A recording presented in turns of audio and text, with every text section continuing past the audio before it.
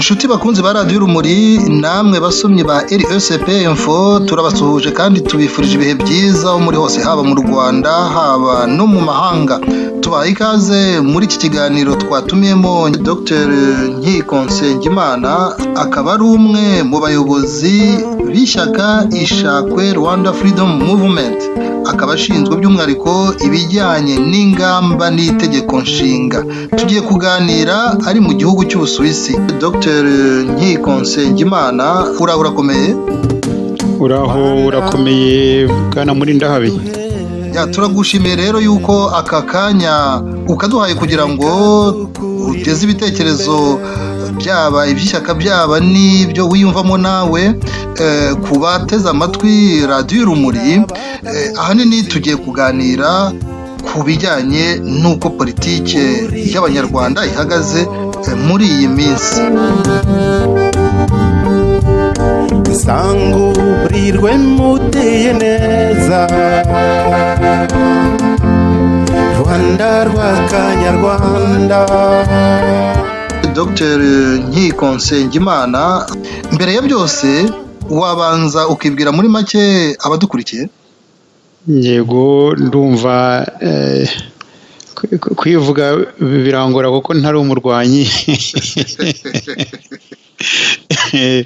Ubu nitwa Nkiko Nsengimana. Mu Rwanda kera nayoboraga ikigo iwacu nkaba perezida wa societe civile mu Rwanda. Ndumva nagize uruhare mu byerekeye gukurikirana amasezerano ya Arusha na demokarasi mu Rwanda. Nyuma 1994 nza gushobora gucika abicanyi b'impande zombi, ngera hano mu Busuwisi. Niho ndi kuva icyo gihe. Nagiye nkora akazi kajyanye n'ibyo nakoraga kera ku Kabusunzu muri centre iwacu, mu byerekeye nyine za porogaramu zo gushyigikira abaturage. Ubu ndakora inaha ngaha Rozane, nkaba narabanze gushinga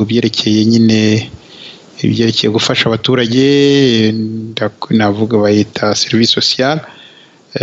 Ubu ngubu nkaba nshinzwe nyine niyo mishinga nyine yo kuzamura abaturage, cyane cyane muri za porogaramu zigamije gushyigikira demokarasi muri umujyi wa Rozane n'urubyiruko. Ni n'ahangandi mu mashyirahamwe menshi, ndimo ndi umunyamuryango cyangwa nyayobora. Ariko nanone mu byerekeye politiki mu Rwanda, ku Rwanda guhera muri 1995 ishuri urebye, natangiye rwose kuyisesengura, mfatanyije n'umugabo witwa James Gasana. Nyuma hari n'ishyirahamwe twigeze gushyiraho ryitwaga Rwanda pour tous, n'abantu twahoze dukorana kera muri societe civile. James Gasana uvuga wigeze no kuba ministre w'ingabo? Nibyo cyane rwose. Twagiye twanditse inyandiko nyinshi zireba ubuyobozi bw'igihugu, ubusesengura ibibazo by'igihugu, ubusesengura ibibazo by'amajyambere nyinshi, guhera muri 1994 urebye kugera mu mwaka w'ibihumbi 2000 urebye. Buri mwaka twasohoraga inyandiko irebana n'ibyo bibazo bya politiki. Yananditse n'igitabo yahaye umutwe nyiri yacyanditse mu Gifaransa cyitwa Du parti état à l'état garnison. Ni igitabo cy'abantu benshi bazi, igitabo abantu benshi bagombye gusoma kuko kirimo amakuru menshi, kirimo ubusesenguzi rwose bwimbitse. Ni umuntu nawe nyine mu Rwanda yaje guhunga muri 1993 kuko ubutegetsi bwa Habyarimana nubwo ari ministre ingabo z'igihugu zashakaga kumwica, arahunga aza hano mu Busuwisi. Ngira amahirwe rero ko twari tunaziranye no mu Rwanda, ngira amahirwe turaturana tukajya duhura tuganira kuri ibyo bibazo byose. Dr Nkiko Nsengimana, wanyuze mu mashyaka menshi, binyuriremo abantu muri make nko mu munota umwe, no twinjire mu kiganiro. Nyuma ya Rwanda pour tous nagiye mu bintu byerekeye gushinga ishyaka, kuko nabonaga amashyaka yari ariho icyo gihe, ishyaka ryari ririho icyo gihe ryari RDR, wabonaga nabonaga imibonere yayo y'icyo gihe nabonaga idahwitse kubona ariyo babona yonyine. Noneho nibwo rero twashyiragaho ishyaka hamwe n'abagenzi bacu n'abagenzi banjye, dushyiraho ishyaka twise Congrès Démocratique Africain. Noneho nyuma dukomeza ibiganiro birebire n'abantu bo muri RDR, cyane cyane tugira ngo twari dufite ikintu cyatubuzaga gukorana cyane, cyari ikibazo kireba ibintu by'intambara n'ikibazo kireba jenoside. Icyo gihe RDR yari ifite ikibazo kinini cyo kuyemera no gushyira intambara imbere, ariko dukomeza kuganira bagenda babivaho. Noneho tuza gukorana, ubwo naje no kuyobora ishyaka, ndi coordinateur wa FDU igihe ya Madamu Victoire Ingabire nawe yajyaga mu Rwanda. Ubwo ninjye nari ishinzwe gukora coordination y'amashyaka yacu yaramaze kuvanga, ariko ntabwo twashoboye kuyikomezanya inzira. Nibwo rero amagani muri icyo gihe no muri RNC nabo bari bakuriwe n'uwitwa Rudasingwa Theogene, naho bagirana ibibazo nawe abivamo, kuko nk'uko twembi twayoboraga izo organisation zombi, FDU niyo nayoboraga nawe. Noneho witwa Ndahayo twarigeze gukorana, hagati aho ngaho twongera turasubirana. Nibwo dushyizeho nyine n'abagenzi bacu bandi, dushyizeho Ishakwe nk'uko wabivuze. Nkaba nshinzwe rero ibibazo byerekeye ingamba, strategy n'itegeko nshinga.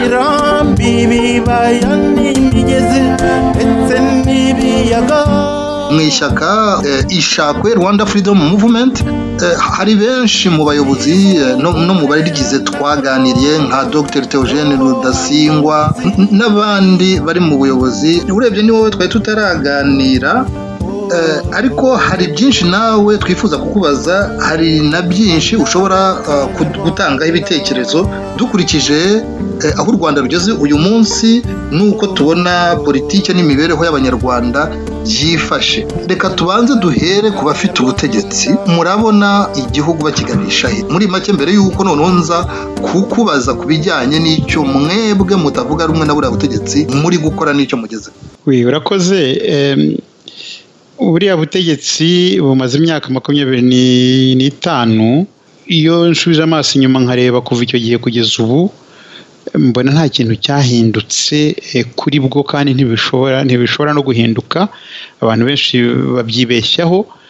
Buriya butegetsi uko buremye ntabwo bushobora guhinduka na gatoya, kuko ni ubutegetsi bushingiye ku bugome, ni ubutegetsi bushingiye kugundira, ni ubutegetsi bwamennye amaraso, ubutegetsi mbese wavuga yuko bufite ibibazo by'irondakoko, buyobowe n'indobanure z'abatutsi z'intagondwa, zigasigira navuga ubuvungukira abatutsi bandi ari nabo benshi. Ariko ni ubutegetsi niko buri, nta cyahindutse mu miterere ya politiki, ntibushobora guhinduka uko buri, nubwo wateka ibuye rigatuta. Ni ubutegetsi bukoresha ingufu, ni uko buri, kuko buhindutse bwagomba kubazwa amabi n'amahano menshi bwakoze. Ku buryo rero ngewe rwose kuva kera nta kintu nigeze mbutegerezaho ari imihindukire mu buyobozi bw'igihugu, ngo ubone demokarasi yaje, ngo ubone abaturage barisanzuye, ngo ubone bashatse ko abaturage bajijuka babaho neza, kuko abaturage bajijutse bakabaho neza batangira nabo gushaka kwisanzura. Nakubeshye, buriya butegetsi bwa Habyarimana naraburwanyije, ariko iyo nza kumenya yuko nyuma hazaza ubutegetsi nka buriya, ndumva nari gukora izindi ngamba.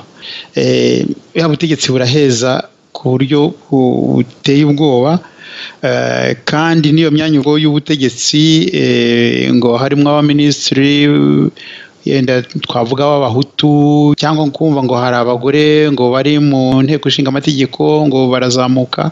Ubutegetsi siho buri mu nzego z'umutekano ariyo bita DMA, buri mu gisirikare, bukaba bwamanuka yenda bukagera kuri FPR nayo ubwayo y'ishyaka. Guverinoma iza yenda nko ku rwego rwa 4 mu gukomera, kandi uko wabibonye Perezida Kagame abahindura uko ashaka igihe ashakiye. Izo nteko ishinga amategeko ni inkoma amashyi gusa, nta kindi. Utegeka ninde? Hategeka Kagame, agategekana n'inzego ze ziri hejuru nyine nk'uko nakubwiye ziperereza n'ingabo. Ikibazo cy'irondakoko, ikibazo cy'amoko kuri njye nta kibazo cyagombye no kuba ikibazo.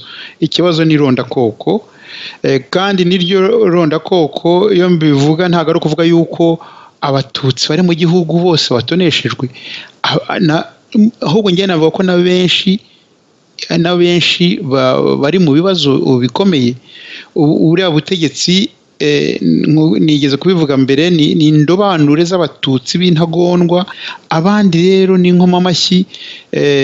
Abatutsi bo mu gihugu navuga ko hari utuntu babavungurira duke na dukeya bitangana n'ibyo yenda utubavungukiraho ni duke kuko ku bandi ho ntatwo, ariko nta muntu yababeshya avuga ngo buriya butegetsi ngo buyoborera ubwoko, ahubwo bwitwaza ubwoko kugira ngo bukomeze tsindagira abanyarwanda, bukomeze bwiganzeho ibintu. Hari umuntu navuga ko ari mu rwego rw'urubyiruko nabajije kare, ibibazo by'u Rwanda ko abantu bavuga ko ari byinshi, ariko kuri wowe icyo ubona gishobora kuba gifite uburemere kurenza ibindi byose cyaba ari ikihe? Ambwira yuko abona ko ikibazo cy'ibanze ari uko abantu batabona amateka y'u Rwanda ku buryo bumwe. Mwebwe ikibazo cy'isobe ku munsi wa none mubona, wenda mwanavuga muti turabona buriya butegetsi bwarakinaniwe, mwebwe ni iki?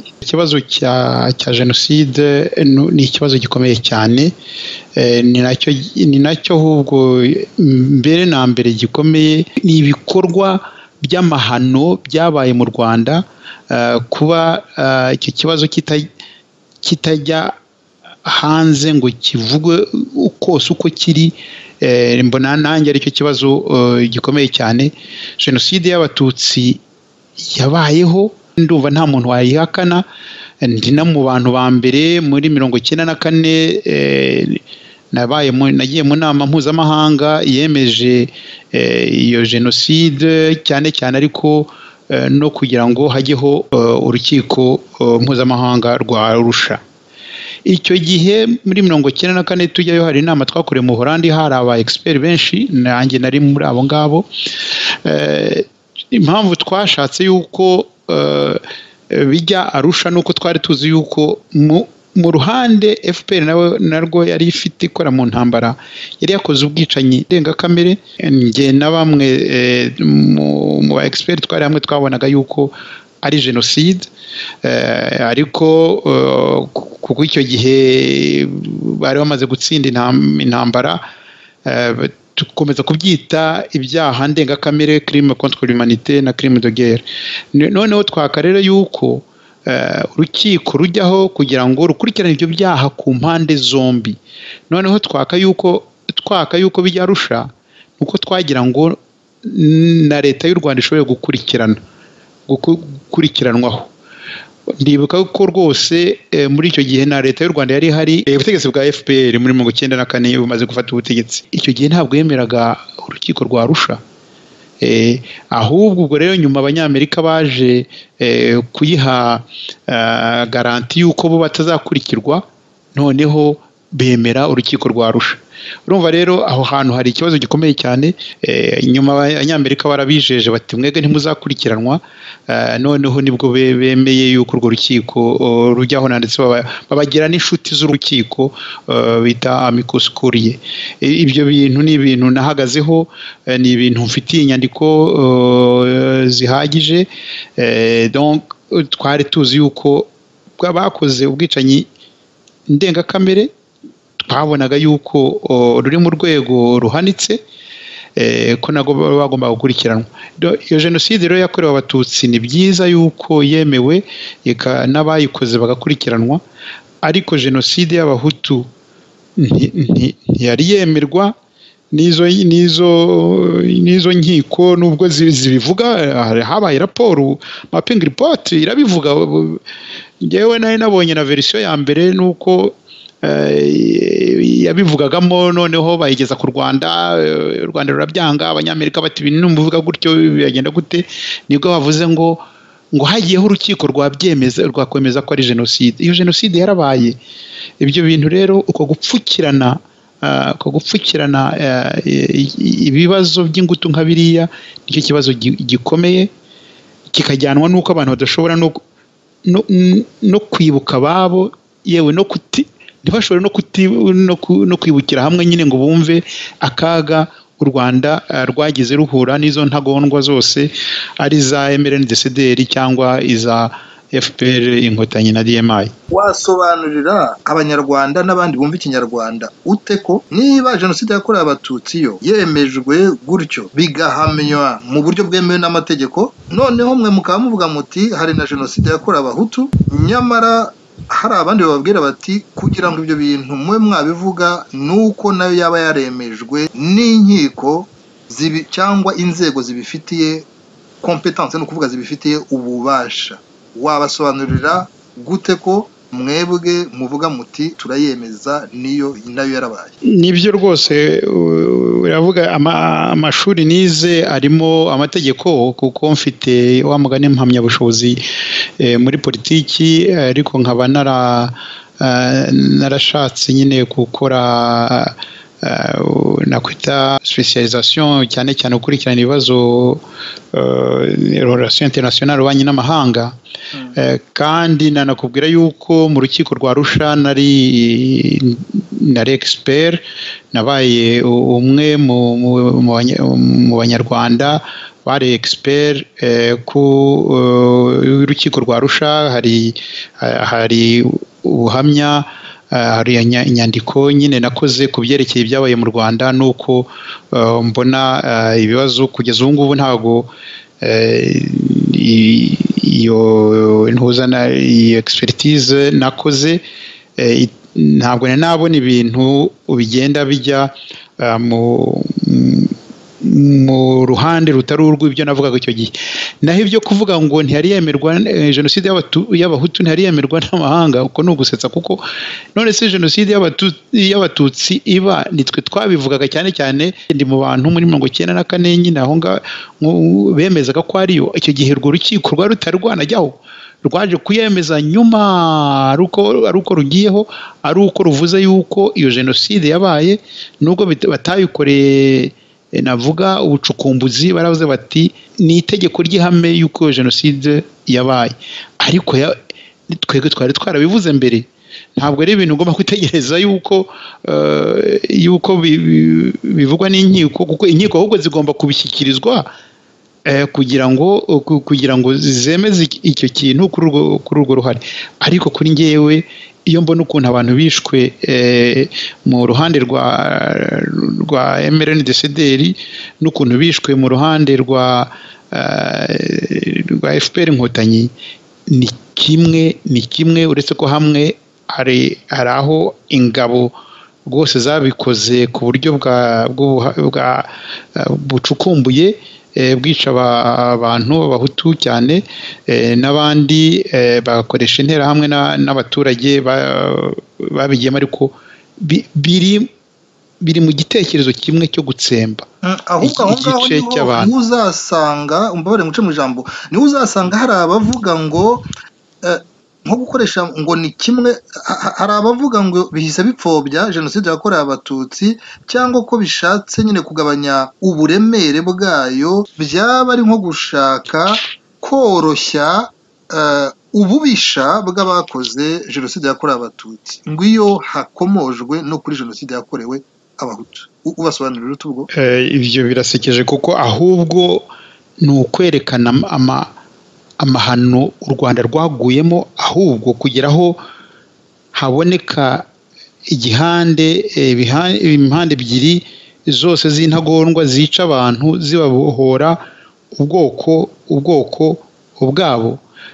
Ntabwo ari abatutsi bari mu gihugu bazize jenoside barokotse bishe abahutu, bishwe na FPR, inkotanyi na EDM yabo n'ubuyobozi bwabo. Abo ngabo bakoze jenoside, urumva? Iki kintu ni ikintu kigomba guhamwa uko cyabaye. Nk'uko nanone navuga ngo ni abahutu bishe abatutsi. Oya, ni intagondwa z'abahutu zari muri leta yavuyeho za MRNDCDR zishe abatutsi. Urumva rero u Rwanda rwakomateranyijweho n'amahano abiri, ukavuga ngo ni ugupfobya.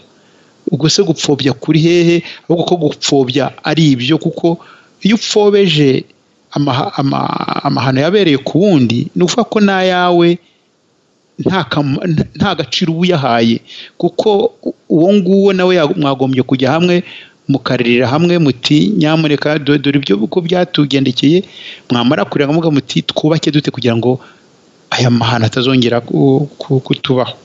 Hari abavuga yuko kuba no mu bahoze muri FPR nka ba Dr Theogene Rudasingwa, ba Jonathan Musonera n'abandi kuba bemeza ibintu nk'uko uri kubivuga, yuko bishobora kuzatuma n'inzego mpuzamahanga zizakumva uburemere bwabyo no kubiha agaciro kabyo. Mwashyizeho ko ndetse n'abantu bashinzwe kwita kuri icyo kibazo. Ni izihe nzego mpuzamahanga rero mwegera kugira ngo icyo kintu kizumvikane mu rwego rw'isi, cyemezwe muri ubwo buryo? Ese musanga bishoboka? Twashyizeho Rwanda Truth Commission, nubwo twari dufite ishyaka tuvamo, ko tuzajya tubona abantu bavuye muri kiriya gihugu tuziho ubwicanyi nk'ubwo, niko tuzajya dushora imanza kugira ngo bakurikiranwe. Uko bizagenda kose, buriya butegetsi nidushobora kubuvanaho, kandi tuzabuvanaho, ni igihe tugomba kwiha gusa icyo kibazo. Icyo gihe igihugu, icyo gihe leta izaba iriho izagikurikirana ariyo, kugira ngo gishobore kwemerwa. Mu myemerere yawe ya politike ko wemera inzira y'amahoro, guhatana ukoresheje ibitekerezo mu nzira y'amahoro, wumvikanishije kutemera inzira yo gukoresha intwaro.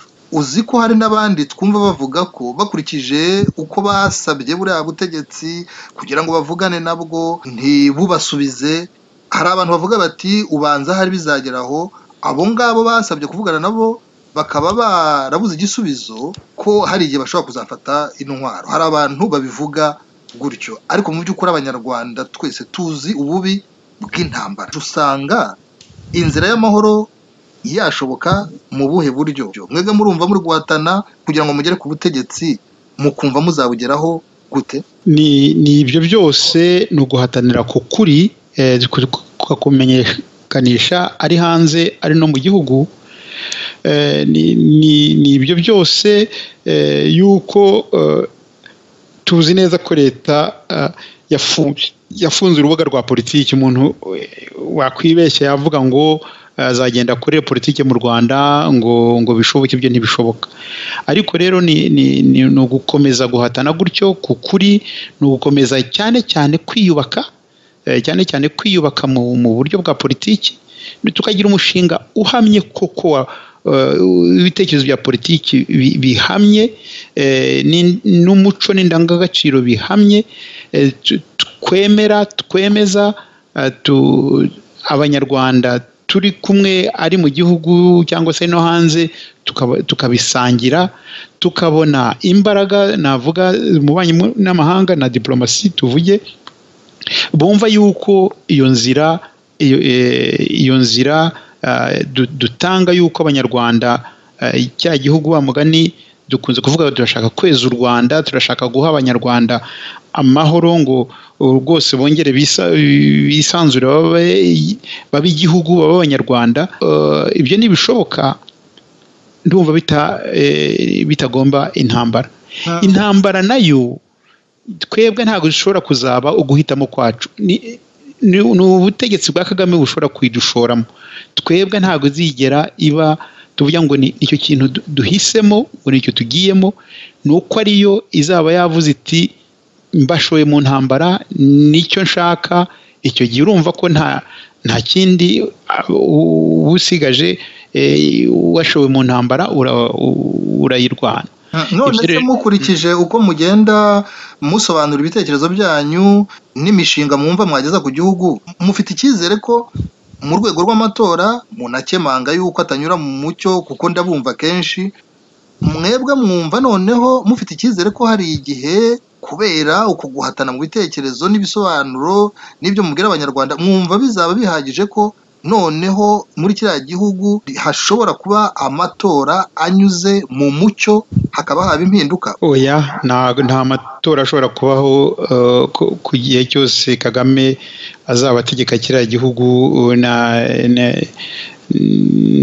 n'abambari be ntibishoboka uko tubibona ni uko ahubwo kubera tuzamushyiraho pressure tuzamushyiraho igitutu akumva yuko negotiation imishyikirano twakorana nawe ni ukwiga uko we ava ku butegetsi kugira ngo igihugu cyongere kibe igihugu kitongera kuvamo andi maraso we tukigana nawe ihuriyeho n'abamwandikiye barimo P5 igizwe na RNC, FDI, Amahoro People Congress, PS Imberakuri, PDP Imanzi babandikiye Perezida Kagame bamuvuga ko bifuza kuvugana nawe. Ese namwe mwumva mutekereza ko mwazamwandikira mukamubwira yuko akwiye kwemera kuvugana namwe mwumva iyo nzira ariyo abanyapolitike batavuga rumwe nabo abategetsi bakwiye kunyuramo? Oya ntabwo tubivuga kimwe nabo uvuze bo muri P5 twe bo barashaka imishyikirano ngo barebe uko bayoborana igihugu twege imishyikirano twaba twaka no kugira ngo tumuhe inzira yuko ava ku butegetsi yenda twige inzira yavamo akabuvaho hakaba igihugu kikagira amahoro nawe cyangwa se n'abamukomokaho bakaba twabaha garanti zimwe na zimwe ni ukuvuga ko ibintu bya politiki byaba byongeye byose mbese abantu bakongera bakabishyira hasi bikubaka bundi bushya ku bitekerezo by'abazaba bafite ingufu icyo gihe nyine za politiki bakaba ari bo bafata iya mbere bashinga u Rwanda nakwita u Rwanda rushya.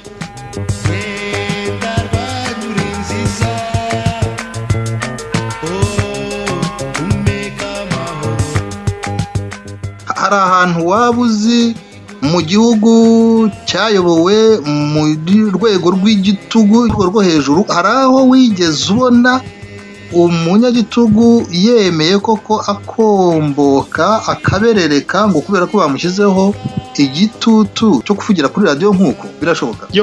Byarabaye hafi aha mu bihugu bitwegereye nakubwira muri Irani Shadiran nta mungu yari afite wategekaga Irani ngo yari afite ingabo za kane ku isi wabonye ukuntu yagiye ikomeye nakagenda ntabwo komeye nigeze afata intwaro yaragiye wabonye ukuntu hano muri Union Soviétique yasenyaguritse nta ntambara yabaye haba ibintu wabonye ukuntu muri Afurika y'Epfo byagenze Mandela kaza hari inuza nyinshi hari ingero nyinshi abantu batabona kandi ari nazo zagiye zihindura ibintu mu mizi bitagombye yuko haba ababishaka ari bafata intwaro ariko nyine nkuko nahoze mvuga azishoyemo abantu intambara ntabwo wavuga ngo uremeye urapfura urashiye ngo kuko yagushewe intambara ngo wowe ngo utayemera ngo uremeye urapfuye uragira igihe nawe uritabara ariko ntabwo intambara ntizigera ibamo uguhitamo kwacu ni Kagame uzayidushoramo ntabwo ari twebwe nkuko amasezerano yacu ntabwo ari yo kugabana ubutegetsi ni amasezerano nuko twagira y'ukuntu we yagenda tukamuha za garanti zimwe na zimwe kugira ngo abone yuko ataviriye mwaho gutyo ahubwo hari abandi basanga byaba ibintu byo kwicarana ku meza kugira ngo abantu bemeze uko igihugu gikwiye kuyoborwa uko abantu bakwiye kuba bahatana noneho mu buryo bwa demokarasi iyo nzira mwebwe ntabwo ari uko kumuyumva baribeshya ibyo byaba nyuma ntabwo ushobora kwicarana n'ubutegetsi na Kagame ngo muriyobore muri demokarasi azi amabi yakoze azi amahano yakoze ntago bishoboka kuko azi icyakurikiraho azi ko icyakurikiraho nuko banamwereka no ko amategeko avuga yuko umuntu wakoze ibyaha nk'ibyo adakwiye gutegeka azi yuko umuntu wakoze ibyaha nk'ibyo agomba kubihanirwa n'ibiki ntabwo ashobora kubyemera na gato. Muri iyi myaka 25 ishize y'ubutegetsi bwa FPR Inkotanyi sinzi niba wavuga ko abantu batavuga rumwe n'ubutegetsi uyu munsi niba uko bwije uko bukeye niba wavuga ko hari ibikorwa bifatika bigaragaza yuko abifuza impinduka bafite amizero ko guhindura buriya butegetsi kuko bishoboka. Igitabo cy'amatorewa cy'imibonere ya politiki y'imibonere migufi ya politiki ishingiye ku nzira y'ubusamo y'intambara ndakeka yuko ubu ngubu igiye gufunga cyangwa yafunze uko bizagenda kose mbona niyo nzira ya mbere nuko iyo nzira abantu bayifunga nkuko irimo kwifunga ubwayo. Urabona muri make yuko wowe ari ikimenyetso cyuko gushaka kunyura inzira y'intambara nta ukwiye kubyibeshyaho ko ubona ntacyo byageraho n'icyo ushaka kuvuga. Nicyo rwose nshaka kuvuga urakoze kuko iyo ni inzira nakwita y'ubusamo kuko ikintu cya mbere cyihutirwa nuko abantu biyubaka. Ikintu cya mbere cyihutirwa nuko abantu bemera bagahamya ibitekerezo bagasesengura ibibazo by'igihugu noneho bagahamya ibitekerezo bya politiki umuco indangagaciro bashaka guha u Rwanda. Icyo kintu nibacyemera bakacyemeza niyo ntambwe ya mbere. Yenda abantu bazavuga ngo ariko ngo ngewe ntabwo ngo nuguha umwanya ubutegetsi. Yego ngewe nkuko navugaga kuva muri 1995 nti ibyo bintu by'intambara mu bireke twiyubake n'ubu ndacyabivuga ndavuga nti tureke ubutegetsi usinde ubutegetsi niho tuzubakira naho guhora babishyiraho utuntu tudafite amaye agaciro ngo ni ingabo za runaka ngo zagize bidasasiwe n'igitekerezo kirekire kireba kure cy'uko u Rwanda rw'abanyarwanda bose mu karere muri Afurika rugomba kuba ukuntu abanyarwanda basabana ukuntu abantu bakweza u Rwanda. Ibyo bintu ntaho bizagera ni ukwibeshya Dr Nkiko Nsengimana wowe nuko nguko bivuga ko abantu bakwiye gushyira imbere kwerekana ko hari umusingi wo kuba bakubakiraho igihugu mu gihe baba bageze ku butegetsi wo kwerekana uko bashobora kuko gukorera abaturage kuko politiki ubundi nicyo imaze kuzamura igihugu naho ibyo byashoboka ariko imbaraga zitatanye nk'uko bimeze muri iki gihe burya ahubwo basa nkaho abatavuga rumwe nabo abategetsi ubwabo bashobora kuba hari igihe basa n'abarwanyana. Urakoze uko mbibona azasigara amashyaka yasesenguye ibibazo ahamye afite ari abahagana iyo icyo gihe ashobora kuzishyiramo amugana akarema nk'ikintu nakwita mouvement ya politiki yo kubohora u Rwanda n'abanyarwanda, nk'urwunge rwose rw'izo mbaraga za politiki, abo ngabo nibo bazasigara. Ni igitekerezo cyawe nuko nguko ukora isesengura ukabona yuko ngo hari abashobora kuba basenyuka, nyamara wenda bo ubwabo tuzabumva bo bashobora kuba bavuga bati ni kwa kundi bari mu bihe bikomeye ariko ko bazabyuka. Ariko ndagira ngo rwose udusobanurire, waba ubona atari ngombwa ko abatavuga rumwe hari ibyo nibura bakabaye bahuriraho mu nyungu zo kugira ngo kuko niyo mpinduka bazayigereho? Biroroshye ibyo bintu, si ngombwa ibyo bintu ubibonetse? Ibyo bintu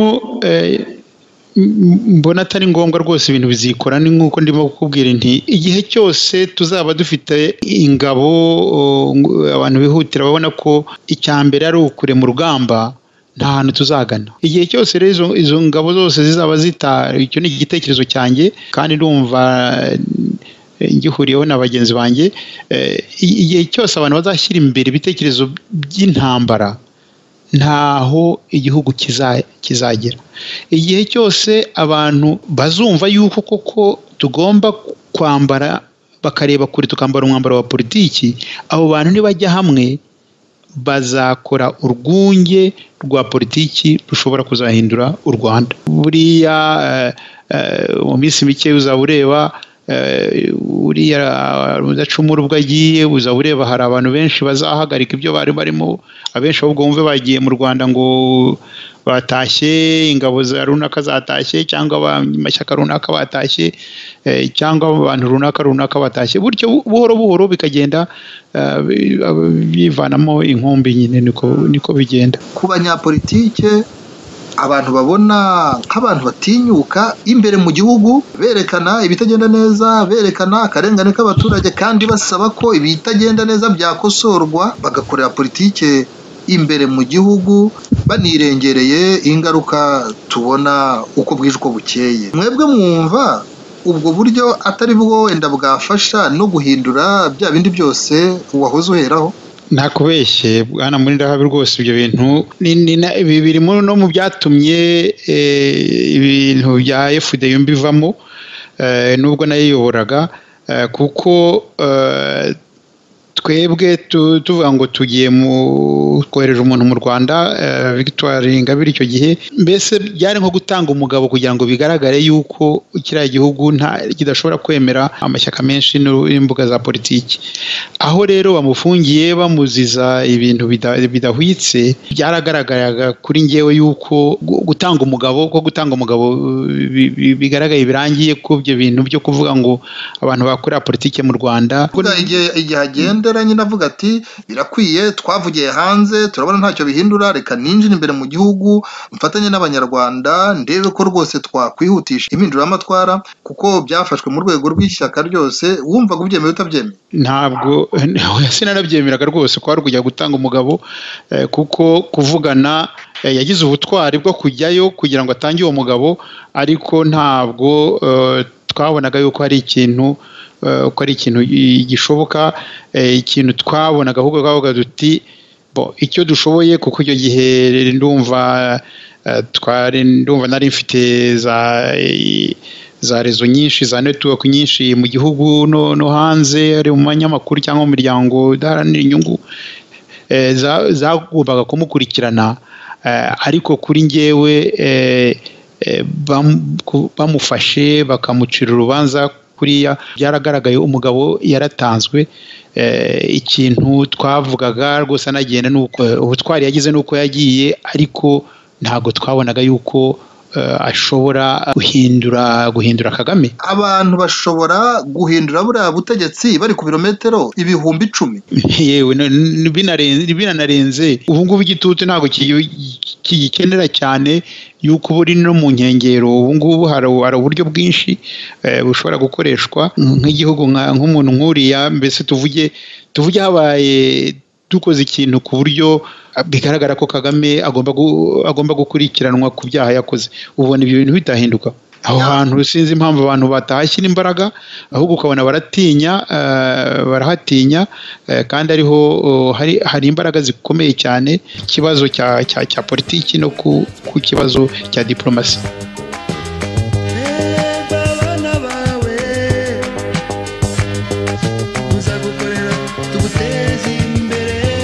Uri imbere y'abanyarwanda wababwira ko u Rwanda rw'ejo ruzabasha koko kuba u Rwanda rwiza rubikesheje bande?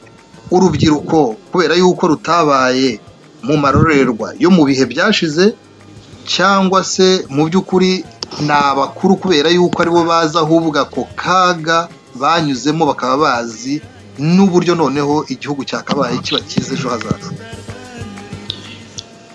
Bwana muri ndahabi ko navuga ko ari urubyiruko, atari ukubera ko batabaye mu mahano twanyuzemo, ahubwo ni ukubera yuko bayasobanukiwe neza bakamenya ukuri, bakamenya ibinyoma aho biri, bakamenya mbese ururo n'urumamfu, bakamenya ikibi icyo ari cyo, bakamenya abanyarwanda bagomba gukorerwa ari bose ni aho ngaho, kandi kuko banafite imbaraga, bafite no kwizera babishyiramo izo mbaraga. Numva rero urubyiruko nirwo rugomba kujya imbere, ariko natwe dukuze tugakomeza nyine wa mugani tukabagira inama. Urabona amaze imyaka 25 hanze ni muri politiki, icyo gihe nanjye nari umusore mbirimo, ariko abantu bagombera kwemera gufata igihe kandi ukamenya yuko ibintu urimo yenda si wowe uzabisohoza, ahubwo kugira ngo ubishyikirize, ubyubake, ubinoze, uhe abantu bazabisohoza. Abazabisohoza rero ni abasore bakunda u Rwanda, bakunda abanyarwanda, bazi amateka y'u Rwanda uko ari, ariko cyane cyane barurebera imbere bavuga bati dore igihugu dushaka ni iki, niho bizaturuka nta handi, kandi ibintu birashoboka, nta kintu kinanira abantu, kandi ibintu byagiye bihinduka ku buryo udashobora gutekereza. Iyo ureba mu ntambara kabiri y'isi, iyo ureba ukuntu Hitler yarakomeye, wabonaga nta muntu uzamutsinda, ariko baramutsinze, abarusi baramuhashya, yarazi ko abamara baremera, amaraso yabo arahashirira, abantu barenze 20,000,000 ariko baramuhashya. Dr. byagenda bite kugira ngo kudahuza ibitekerezo, guhatana, abantu batabona ibintu kimwe, byo kubyara inzangano? Ese muri gahunda mufite dusoza icyo kintu mwaba mugifitiye, kuko uri mu ishyaka rya Ishakwe, uri mu bashinzwe iby'ingamba, icyo nacyo hari icyo mwagitekerejeho, hari icyo mwumva mushobora kugisangiza abantu dusoza? Rwose ndumva aho hantu twakomeyeho nko mu ishyaka ryacu, guhuza ibitekerezo bya politiki ni byiza, mubaye n'inshuti ni byiza. Kudahuza ibitekerezo bya politiki ni ibintu bisanzwe, nta n'ikibi kirimo. Umuntu agomba kurwanwa ku bitekerezo bye, ntabwo agomba kurwanwa kuko ari we. Aho ni ahantu rero abantu, yenda mfite amahirwe yuko nakunze no gukurikirana politiki yo hano mu Busuwisi, nayigiyemo nyirimo, mbona ukuntu abantu batavuga rumwe, rwose mukagenda mukajya na televiziyo ibibamurika, yewe mukavuga rwose muti igitekerezo kimeze gutya nta kigenda, aba bantu tuzi Imana yabaremye aho yaturutse, ariko mwarangiza ukaburangije akazi kawe, barangiza mugahura, mbere yuko inama irangira mukagenda mufata ikirahure hamwe, ni ubucucu rero gushaka ibibazo bya politiki kubigira ibibazo byawe. Nk'ibyo rero ni ukuvuga ko mu mutima wawe wumva byashoboka kuba mwahoranye muri FDI, kuba mwahoranye no mu zindi nzego mukaba mutakiri kumwe kubera kutabona ibintu kimwe, ibyo rwose mu mutima wawe urabyemera ko bishoboka? Njyewe kugeza ubu nta muntu ndasuhuza iyo mubonye ngo nuko tutakiri hamwe muri FDI byamburizaho iki. Ntabwo twagenda ngo duhurire mu bukwe ngo cangaha kubera iki. Turi mu bintu byacu bwite birareba umuntu ku giti cye. Ibyo bintu ntabwo tugomba kubipfa n'ubuzima bwe. Nanjye mfite ubwanjye ibya politiki twarabipfuyeho naho twahurira, ariko umuntu ku giti cye ni umuntu ku giti cye. Turagira ngo tugushimire cyane Dr Nkiko Nsengimana, aka kanya wabanye natwe. Twifuzaga no kugira ibindi tuganira, tuzashaka ikindi gihe nawe nibigushobokera, kuko niba twavugaga ko watubwiraga ko mu byo ushinzwe harimo ibijyanye n'ingamba n'itegeko nshinga, nk'ubu utadushaka kuzakubaza niba utekereza ku by'itegeko nshinga hari icyo unenga iririho ubu ngubu, hari icyo wumva waryongeramo, hari icyo uyu munsi mwageze ku butegetsi ni mwagendera kuri riho mwahindura iki. Ibyo ni ibintu twaganira. Wumvise ko twari dusoje tunavuga ku bibazo bimwe na bimwe, ariko ibibazo ni byinshi. Hari ibyo twababaza atari kugira ngo mutubwire ibibazo mubona, ahubwo mutubwire uko mwabikemura. Wakoze cyane rero rwose uyu mwanya wabanye natwe. Turakwifuza gukomeza kumererwa neza aho ngaho uri mu Busuwisi.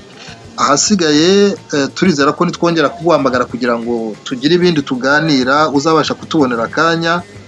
Dushimire cyane rero n'abadukurikiye mwese ibihe byiza. Wakoze cyane Dr Nkiko Nsengimana. Murakoze cyane bwana Murindahabinde, gushimiye kuri iki kiganiro utumye ngirana n'abanyarwanda n'inshuti z'abanyarwanda.